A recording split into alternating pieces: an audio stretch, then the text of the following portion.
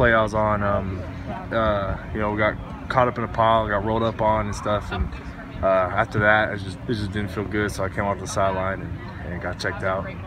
And we made the decision, best for me not to come back, not to enter the game, so I wouldn't do anything more to it. And how are you feeling now? I'm feeling pretty good. You know, I'm trying to come back, practice by Thursday, see how it feels. You know, just rest up right now and hopefully be back by Saturday. Is that the Thursday practice that will be kind of the bigger things as far as making the decision? Yep. Yeah, Thursday practice, make a decision, see how I feel, see how I look and everything, and we'll go from there. Ryan, what have these last couple of days been like around the team on Sunday and today? Is the energy and the vibe around the team after that win? Yeah, it's definitely been up. You know, a lot of guys. Yeah, it's been a long time since we had a Pac-12 win, over a year, and you know, it meant a lot for some of these guys that have been here. Some of these seniors that have been here for a while, that know what it's to be like on a winning team, and having this past, you know, year and a half not go our way a little bit. It's been difficult, but this last win, it was really good. You know, it reminded us of you know what we're capable of, and you know, we've just been feeding on that, and the energy's been up. So we're going to try to keep that energy going through the rest of Pac-12 and see how it goes. What about for you as a sophomore and the other sophomores, you know, like Seth Collins, you know, being really part of the Anderson unit to get that win for you guys and for him? You know, it means a lot. You know, I wasn't recruited by Anderson, but I'm pretty sure Seth was. You know, coming in last year, coming in early, graduating early, and coming in helping us out last year.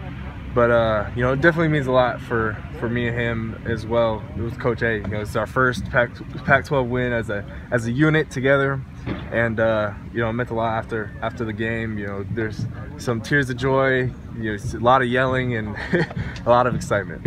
What have coaches been saying to you guys this week about carryover? Take that momentum and the positives from last week to carry it into this week.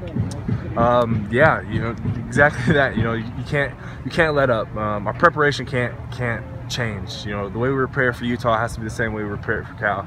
The way we prepare for Cal has to be the same for Minnesota. Whatever it is, whatever team it is, our preparation has to stay the same. I think that's probably the biggest thing that they've been preaching to us is we can't change our preparation just because, you know, we came off a pretty big win. You know, whether win or lose, our preparation must stay the same.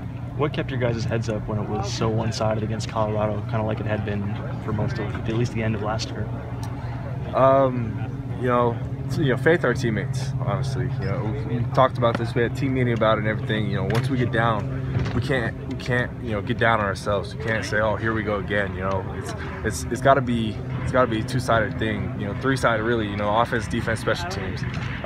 You know, things happen in the game, and you know, like even like last week, you know, Cal's down a couple scores, and you know, they came back to tie it in overtime. You know, they just, you know, it's just an example of how you can't get down. Things happen, you can work your way back. So I think that's one of the things that you know, we took away as a team.